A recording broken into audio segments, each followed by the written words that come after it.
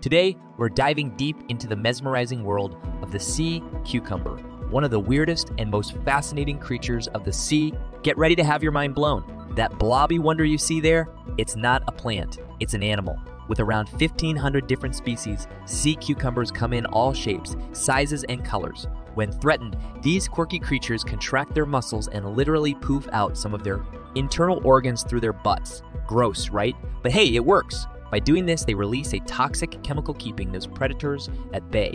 Sea cucumbers have a peculiar way of breathing too. They draw oxygenated water through their rear ends, and that oxygen spreads throughout their body.